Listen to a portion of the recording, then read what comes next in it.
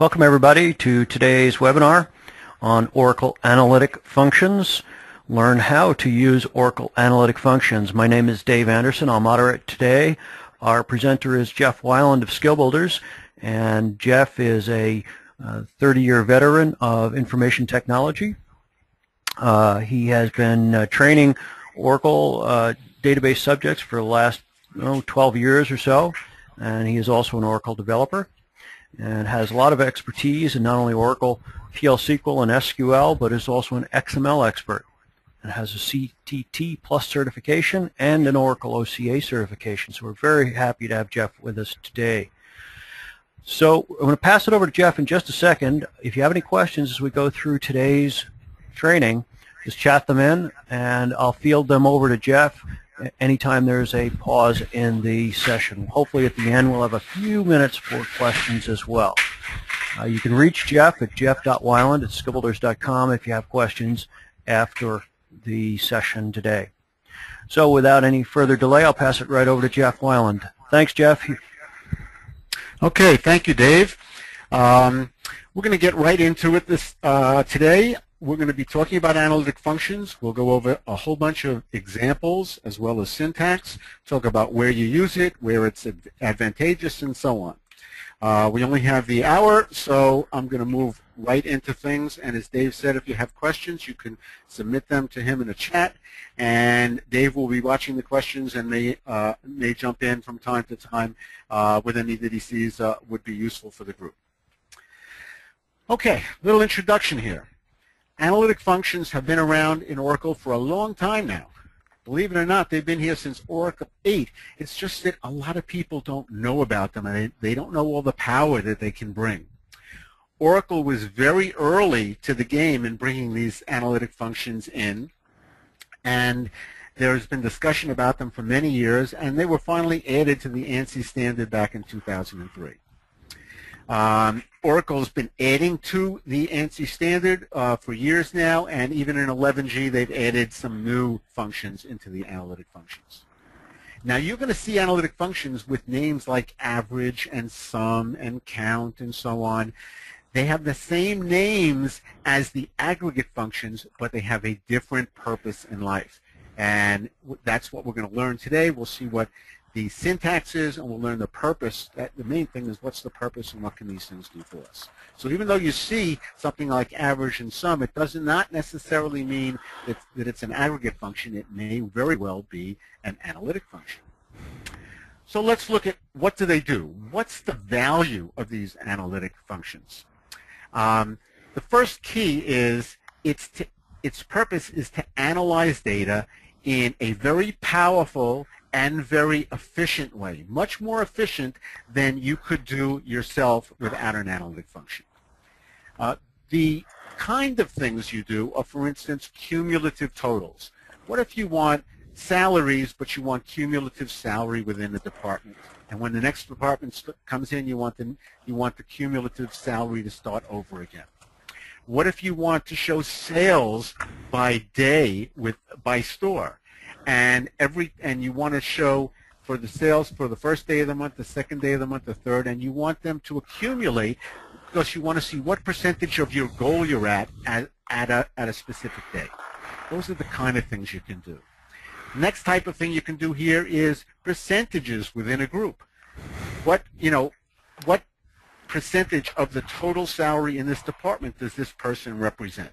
What percentage of the total sales within a division does each salesperson represent? So these are all things that analyze data in fairly sophisticated ways. And even some other things like ranking. Very often we rank by sorting data in descending order. We want the top salespeople on the top. But what we would like to do is show the ranking. This is the top person, number 1, number 2, number 3, number 4. Well, all the things I just mentioned can be done with standard SQL, but they're a lot less efficient and a lot less clear and obvious what you're doing. Because regular SQL doesn't have these capabilities built in, so you need workarounds. And we know whenever you have a workaround, sometimes it's difficult to see what's really going on. Okay, so that's the purpose of all of these things. So we're going to have analytic functions. They're going to operate on a query result. And when we do a normal query, we get a result set. And the analytic functions are then going to operate on these sorts of result sets. So let's look at the first simple example. There's a lot more complexity to it, but we're just working on a simple example. I'm hearing some rustling and noise on the line. So if Dave, if you can just check if anybody, for any reason, is not muted, mute them. Thank you very much. Will Okay. do, Jeff. Will do. Thank you. Thanks. Okay, so the analytic functions, here's the first one. Notice we have a sum of salary. We're going to get the employee number, last name, and salary. And so that's all fairly standard. We're going to order it by employee number, so it's in sorted order by employee number. And then we want a cumulative running total to see what's the total up to each point. So what we do is we say sum the salary over order by empno. So the order by tells us what the sorted order is going to be. So this order by up here in the analytic function should be the same generally as the order by in the actual SQL command. And then notice what happens. Cumulative salary is 8. 8 plus 8 is 16, plus 12 more is 28. This gives you running totals. So here what we have is a analytic function that's the sum with an over clause and an order by. Whenever you see the over clause, this is the key that says this sum is not an aggregate, it's an analytic. Without the over clause, sum and salary is simply an aggregate function. We've been using those for years, but with the over clause, it becomes an analytic function. Well, this is of some use, and in a lot of cases we can see where this would be very useful, but we're going to have a lot more capabilities than just this. Now remember I said analytic functions have two main purposes.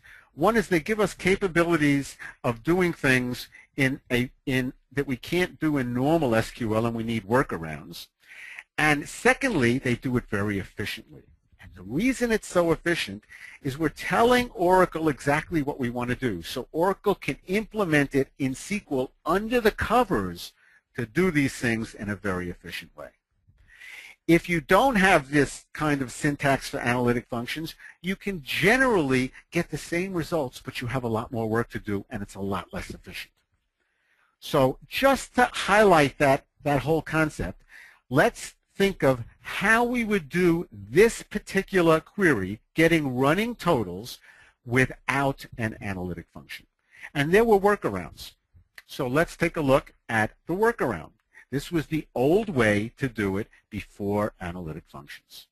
What did we have to do? We selected the employee number, last name, and salary, but now we have a subquery within the select clause for the next column. And remember, this is supposed to be running totals. So we're going to use a trick, a workaround.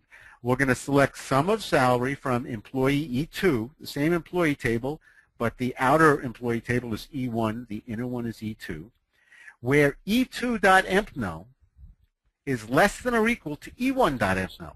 Remember, we're ordering by empno. So what this little trick does is it says, hey, go sum all the salaries for the employee's number as long as the number is less than the employee number that we're up to. And that will give us these running totals that we saw done simply with an analytic function. But notice what we're doing here. We have a subquery that is a correlated subquery. The inner query references E1.empno, which is a column from the outer query. And as we know, whenever you have a correlated subquery like this, it re-executes the inner query for every row in the outer query. That's the issue. So let me go and jump into SQL Plus just to show you how this might work. I have a function called Analytic Functions 2. Let's see if we have that. Here it is. Here's Analytic Functions 2. And this is a little query, and first thing it does here is it creates a table with a lot of rows in it, a whole bunch of rows. So it's going to create that. Then it's going to use the analytic function and trace the result here for the analytic function and time how long it takes to run this query with an analytic function. And then it comes down here and does the same thing with the built-in subquery. That's a correlated subquery, and times that. So that's what we're going to do here in this query. So let's go back here. I'm going to run my analytic functions 2 query. First thing it's doing is it's running around and building with some random data a table to do the analysis with. And once we have that table, we can then run both queries. So here's the first one. Ran the first query and it does a pause and it waits. So let's look at the first query. The first query does a select with a sum of salary over order by ID. Okay, we're doing it for all rows, and we have almost 72,000 rows that were selected. It started at 1310.52. It ran, and it ended at 1310.53. A second, 1 second to do that. Okay, so with the analytic function, when we want running totals, and think of it, if you were going to generate running totals, it's very easy. As you get the rows, all you would do is just add the value to the subtotal. It's really a very easy process if you know what you want to do. But the next one is going to do it the old way, where we didn't have analytic functions, so we needed that workaround. So let's hit enter here, and now this is running. Now remember, the other one took a second, between a half a second and a second and a half, somewhere in that range. And this one's running. And this one's still running.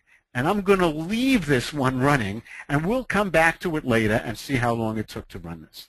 But as you can see, we're talking about not an order of magnitude, multiple orders of magnitude, many, many times longer to do it the old way.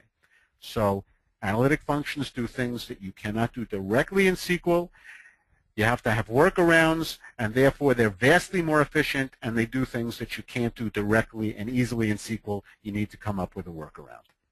So I'm just going to minimize that, and we will go back to that later and see how long it actually took. So that's that function. So all we've done so far in analytic functions is a running total. But we can do a lot more with analytic functions than just running totals. So let's see what the syntax is first, in general, for an analytic function. It's a function name like sum or min or max or average or whatever, and it takes multiple arguments, 1 to 3 arguments, depending on the function. The keyword over is critical. We need the keyword over. And then we have 3 clauses.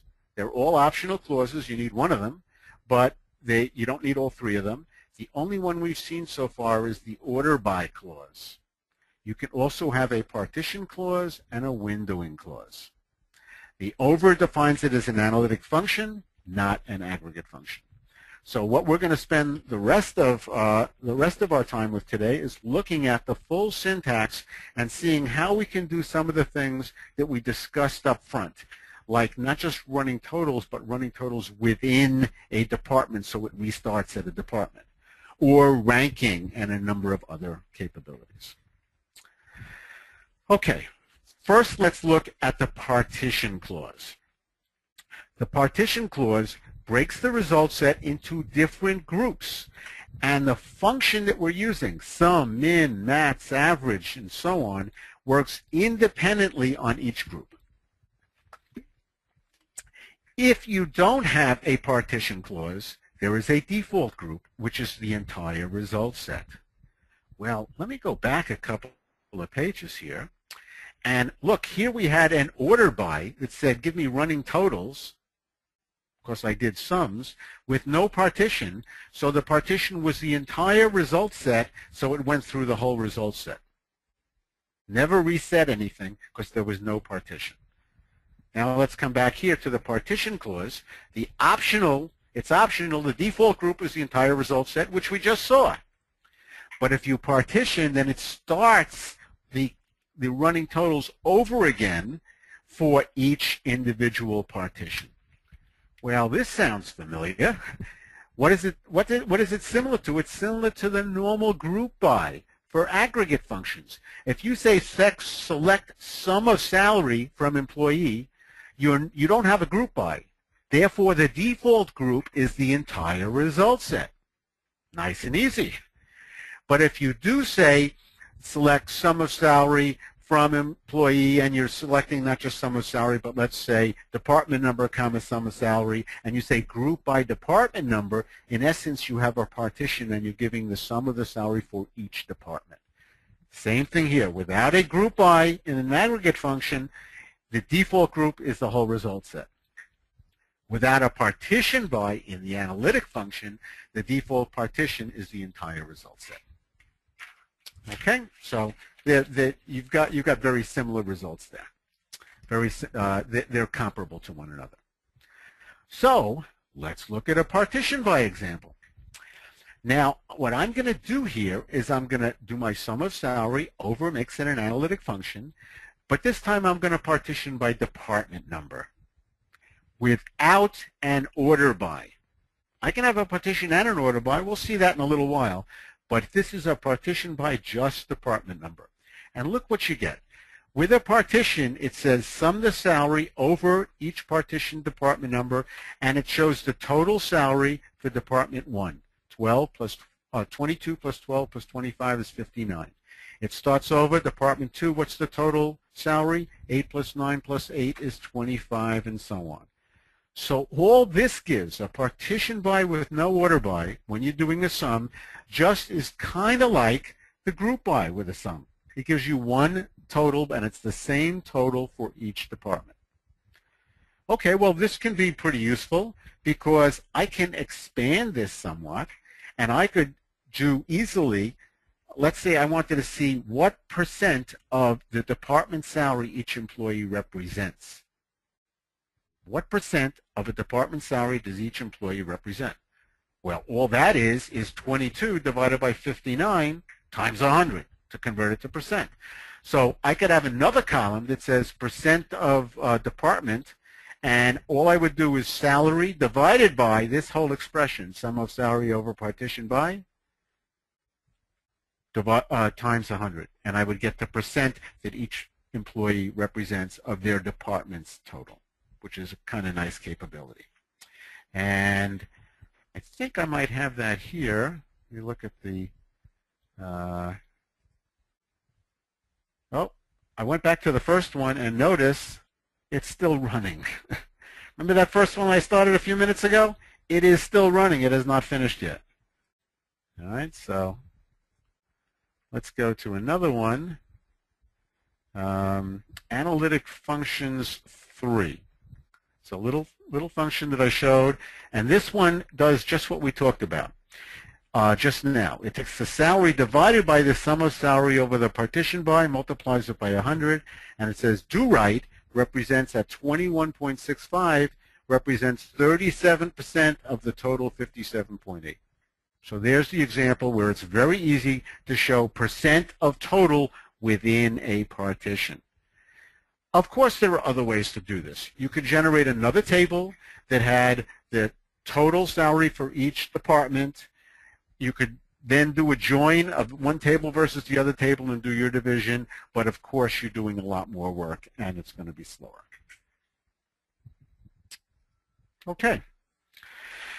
So that is those are our examples for a partition by and a partition with a over clause, a partition without a order by clause, just a partition clause. We can do all of that with just that partition clause. Well, now let's revisit the order by clause. We've had a very simple one before. So let's look at the full capabilities of an order by clause. It has two main purposes, this order by clause, two distinct purposes. Okay, so we've got two distinct purposes. First one, define the order of the rows to be used in the computation. Well, we saw that. We said we were going to order it by employee ID or whatever, and that's the order that the rows were added in. you could have done a different order on any column that you wanted. The second purpose is it defines a default window, which we haven't seen yet. Remember, there were three clauses: the order by, the partition by, and the windowing clause. We're going to get into the windowing as the last piece in this whole thing, but for now, we need a default window. Without a windowing clause, we need a default window. And the default window that the order by clause specifies is the current row plus all preceding rows. Current row plus all preceding rows. Okay? Without an order by, we know that the function becomes an aggregate function. We basically get the totals. We saw that when we had a partition without an order by. It just gave us the total for the whole department. Okay, so it's got two purposes. Let's look back at the default window, which is the second purpose of the order by, and that is the current row plus all preceding rows.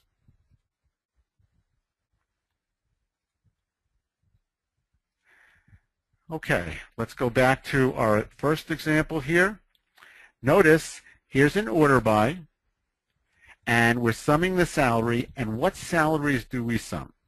It's always the current row plus all preceding rows. So if we're going to sum the salary, since we have an order by without a windowing clause, the default window is current row plus all preceding rows. So let's look. 8 plus all preceding rows, there are none, is 8. 8 plus 8 is 16. 12 plus 8 plus 8 is 28, and so on. It's always the current row plus all preceding rows. That's my default window. When we get to the windowing clause, we can change that. It doesn't have to be the current row plus all preceding rows. We can specify exactly what range of rows or what rows we want to include, but the default is always the current plus all the preceding if you have an order by. Okay, so let's move ahead. And that was our default group. That was our default window, current row plus all preceding rows.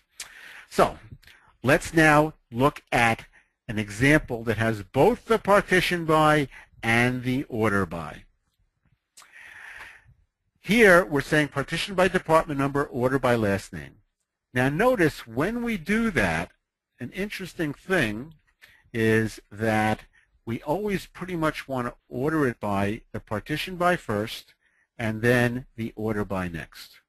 So we partition by department number up here. That was our partition by, and then we ordered by last name. So we want to sort the result in the same way. The partition first and then the order by second. Now notice, since the partition by is department number, here we have 3 rows with department 1. As a result, the sum of salary is the current row plus all preceding rows within the partition because we have a partition by. There is no windowing clause, so the default order is the current row plus all preceding rows, but when you have a partition, it's always within the partition. So we have 22, 22 plus 12, or 12 plus 22 is 34, 25 plus all preceding rows in the same partition is 59. Now we start with a new partition, partition department number 2. So we start over current row plus all preceding rows within department 2. There are none, it's just an 8. Current row is 9 plus all preceding rows in department 2. 9 plus 8 is our 17, and so on. So this is where we can get running totals within a partition. Very, very nice capability. Okay. And let's move on to one more slide here at this point. And this shows us the employees by department, cumulative salary, and cumulative salary by department. So here we can do both, of course. We can get running totals and running totals within department. Easy, the first one has sum of salary over, and it's got an order by with no partition. The second one has the same thing, but it adds in a partition. So we restart. And you can have any combination of these capabilities. Okay. Dave, do you want to try to put up the first poll at this point? We'll we have a couple of little brief polls here. Sure thing, Jeff. Hang on.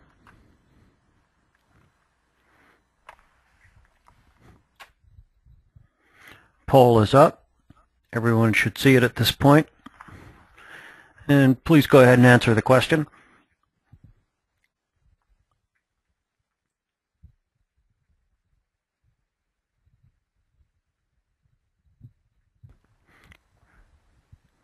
Good. We've got about 50% voted so far. Terrific. Let's get everybody's votes. If you don't know it, just guess. An informed guess, but just guess. We're doing good. We're up to 75%.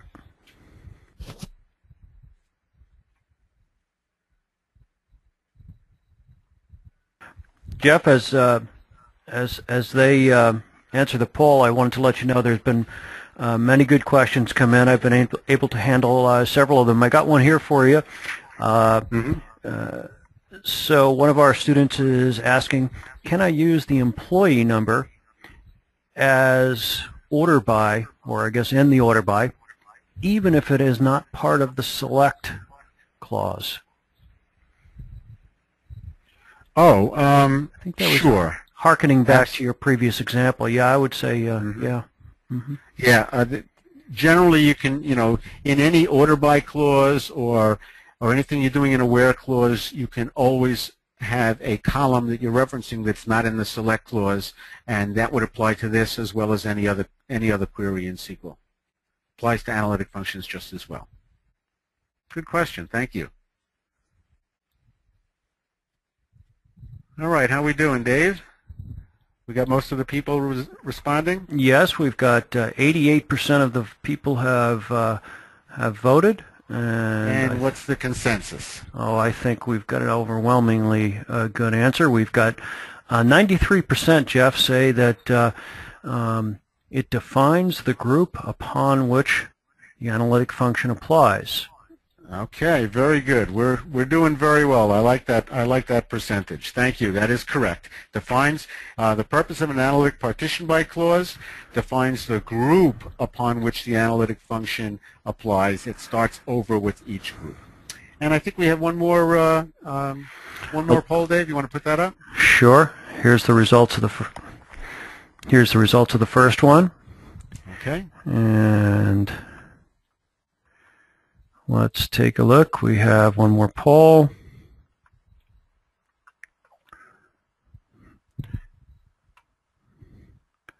And here it is. The analytic function order by clause defines what default window. So if everybody would go ahead and participate, give us your best guess answer on that, we'd appreciate it.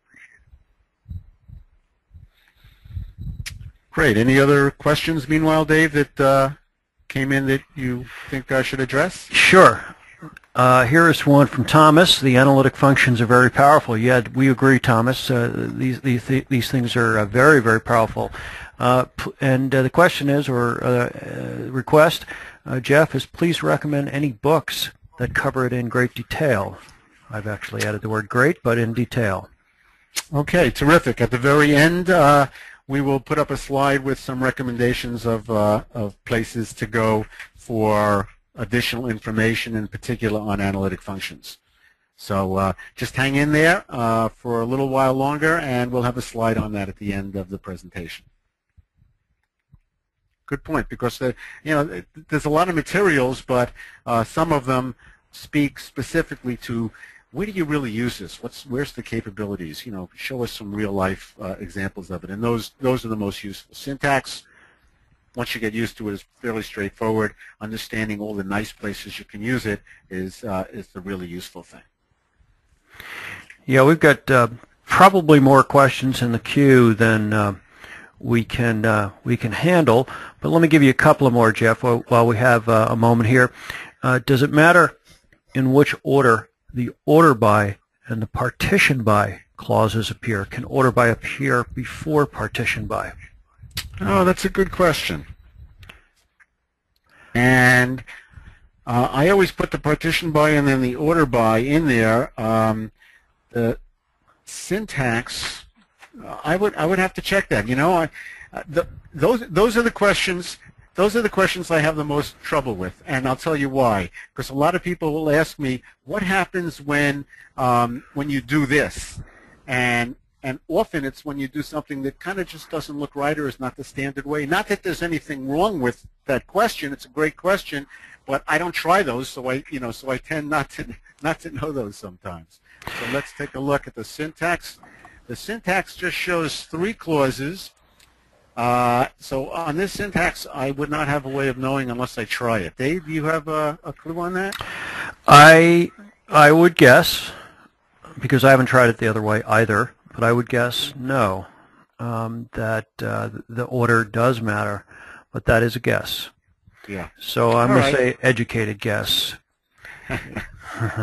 is all right, it matters. But Brooke can try it when he or she gets a chance. So. Okay, great. Okay, how do we do on the poll, Dave? Oh, very good. Yeah, let me get back to that.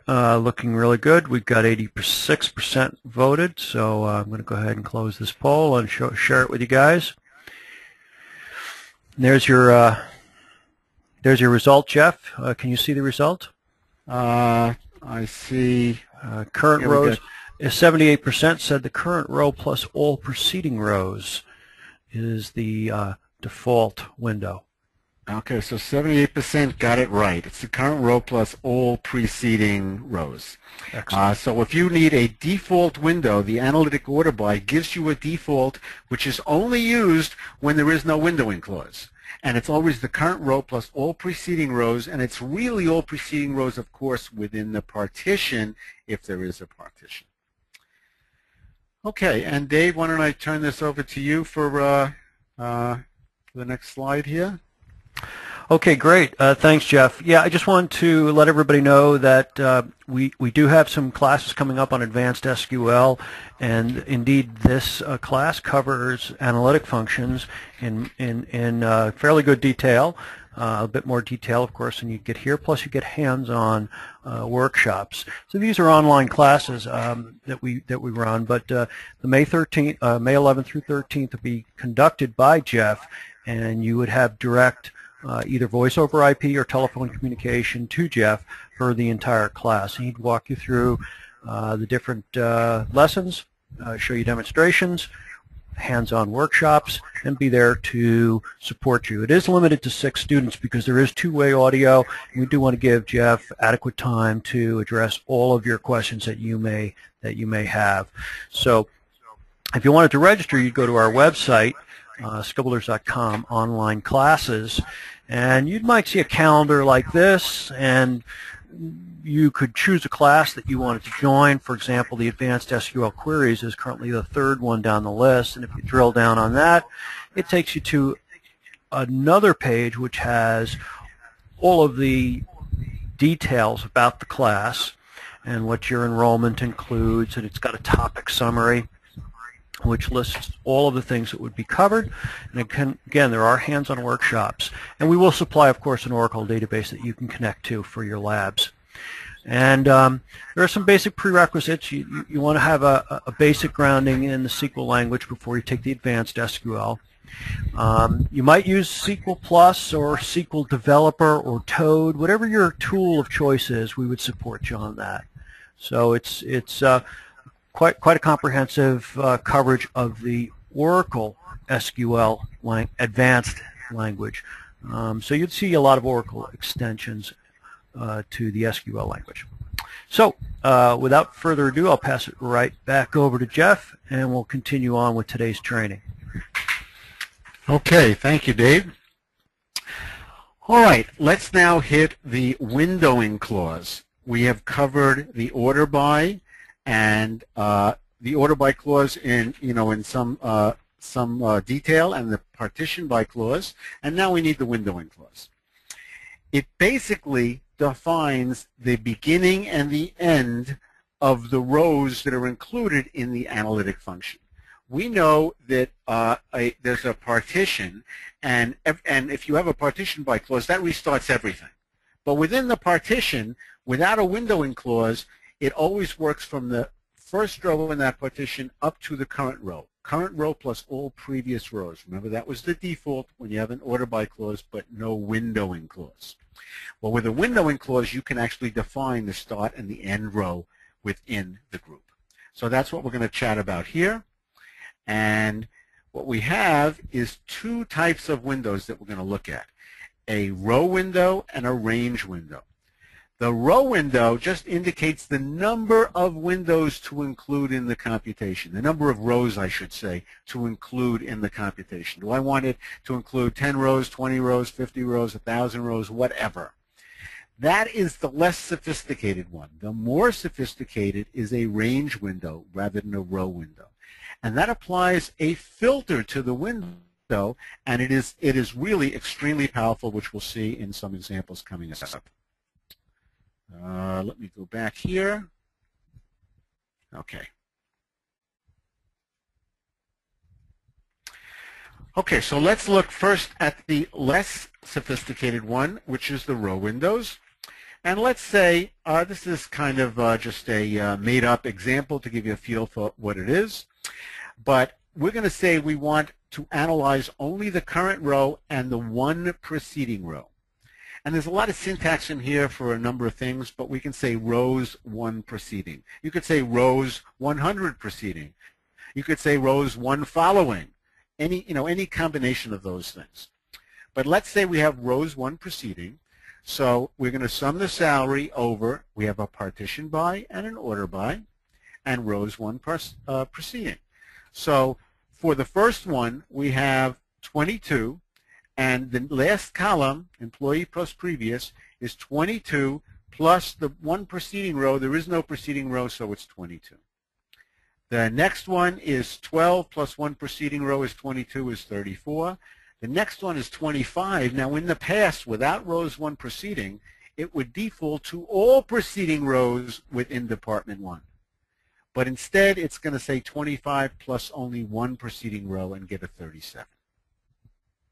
Now we start with Department 2, so we start all over.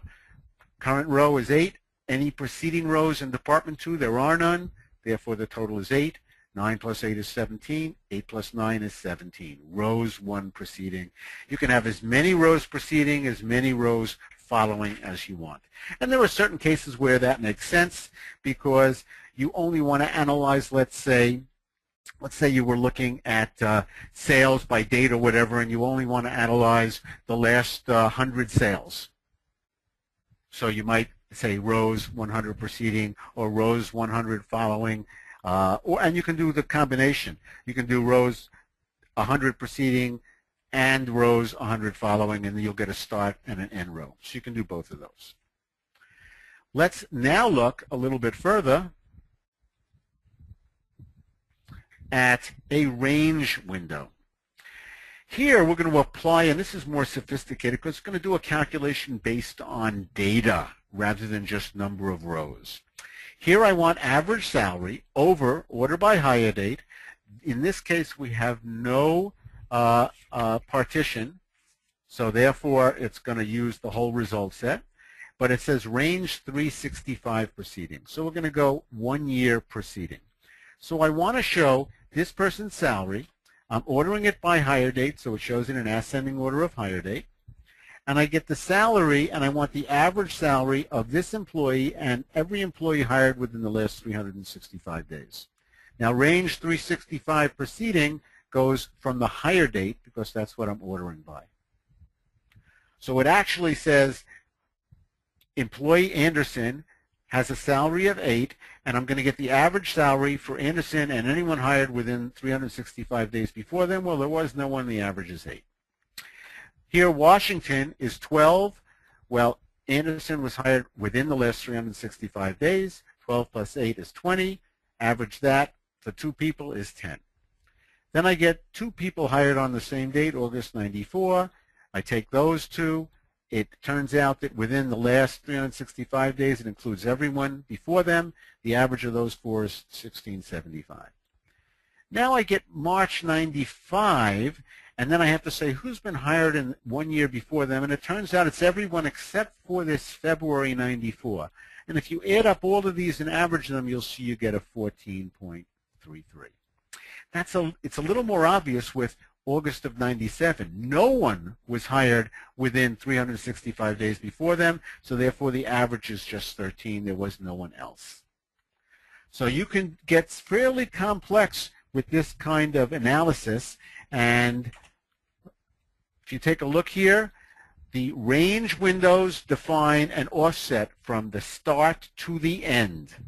I can do range end preceding, I can do range end following, where n has to be a numeric or a date value. And notice how I said range 365 preceding for a date.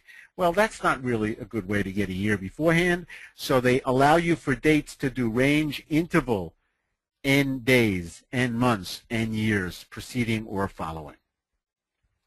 And just to give you an example here, I'm going to go down and show you a quick little view of some other code that we have here in our notes. Down in the notes, if you can read this, notice you can say average salary over order by hire date, range interval 6-month preceding, or range interval 6-month preceding and current row. That's the same thing as this. Or you can actually do between range 6-month preceding and range 6-month following, which we'll see in the next slide, that kind of thing. So that's a very nice capability. Gives you a lot of functionality. So let's look at that. Here's our between. I'm getting average salary over order by hire date. And notice, remember, since I have an order by here, I want to order by the same thing here.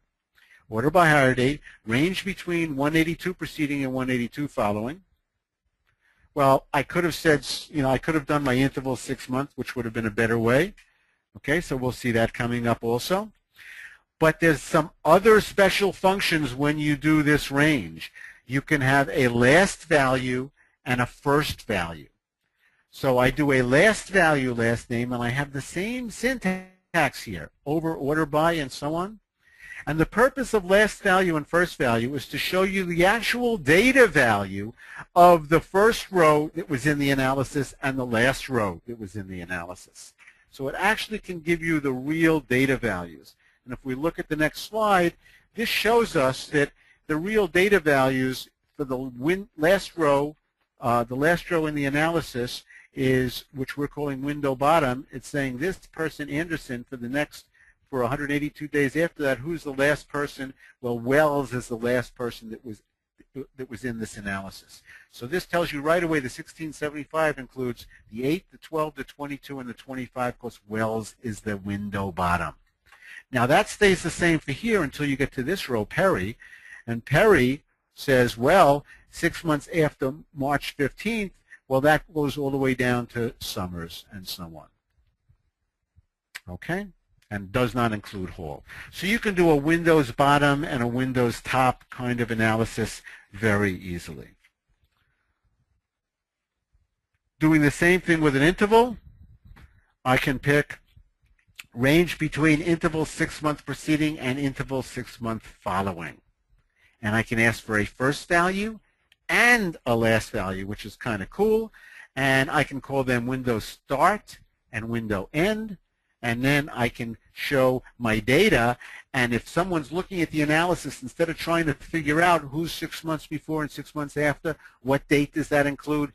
This date is not the date that's exactly 6 months before and 6 months after, obviously.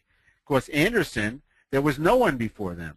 These are the data values. Since there's no one before Anderson in 6 months, the window starts right here at February 1st. I mean, it's easy to just find 6 months before. You just do an add months and so on. But this shows you the real data values. And it says, hey, the last data value was April 21, and that was what was included in here, 6 months after. August 2nd is 1 day more than 6 months after, so it's not included in the analysis. That's why, August 2nd actually in this one is included in the analysis. Okay, so this gives you the actual beginning and end of the window, which is a very nice capability. One more thing I want to get into here, and that's the ranking functions. Besides all the things that we talked about, where we did averages and we did MAC and we did sums, and that you can do all these many other functions in here that we haven't talked about. One of the key ones, or two of the key ones, is dense rank and rank. Notice here, I am going to partition by department number, order by salary.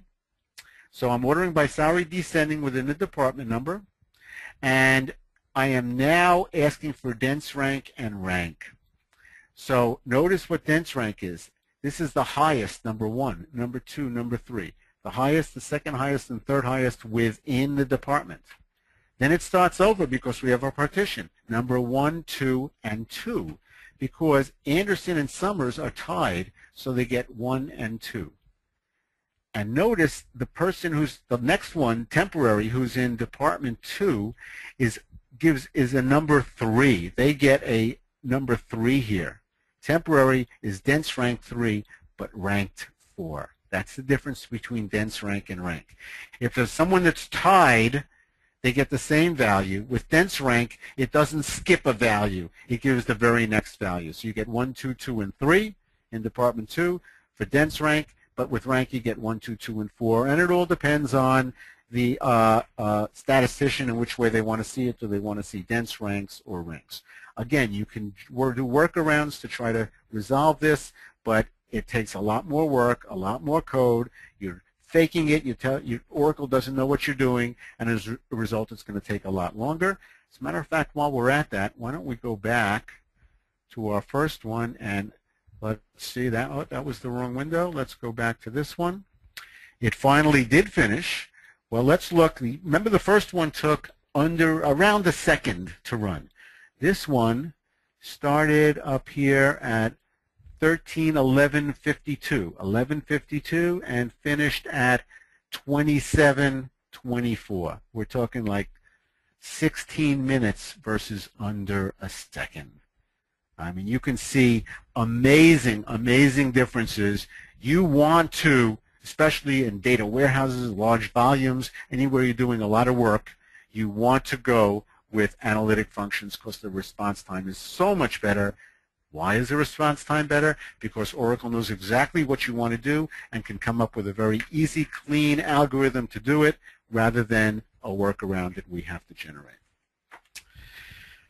Okay, I think that covers most of the things that I wanted to cover here. We're running a little short on time. I'd like to finish up with a couple of questions if we can, so I'm going to move ahead and just give you a list of some of the main analytic functions. We talked about average. We didn't talk about count, but you can do count. We did dense rank, first value. There's lead and lags, all the standard max min. We did rank. There's other standard deviation, and there's probably around 20 others besides these that do all sorts of statistical analysis, which is a very, really nice capabilities if you need to do statistical analysis. Someone had asked about other resources. Tom Kite's book, Expert One-on-One Oracle, has a very good section on this, and he usually has really nice things, and he really can explain it nicely. We've got some noise feedback on rustling again on the phone, Dave, just to let you know, but I'll be done in a minute anyway. And the Oracle SQL reference, of course, goes into the technical aspects, and the data warehousing guide goes into it a lot, because especially in data warehouses, that's where you do a lot of analysis, and you have huge amounts of data, and this becomes even more important to do this very efficiently. So, Dave, were there any other questions that you think we should hit, since we have a few minutes left? Yeah, there were actually loads of questions coming in. I was typing fast and furious. I don't think I got to all of them. Actually, I asked a couple of the students to email us their questions because they were fairly detailed. The student who had a question about case and count, go ahead if you want to email me your question. Lee, if you want to talk further about doing monthly ranges with a picture string, a date format string, email it over.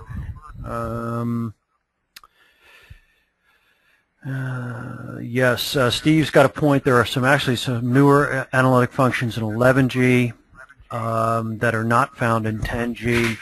Good point, Steve, and you would see those in the class. Thanks for That that. is true. Yep, thanks for that contribution. And here are some of them listed listed down here. This is the full list as of 11, and they added covariance and all sorts of really statistical functions in here, percentiles and so on, standard deviations. So, you need to be a statistician on some of these to understand what they are. But you're right, there were some very nice ones added in 11, so thank you for that.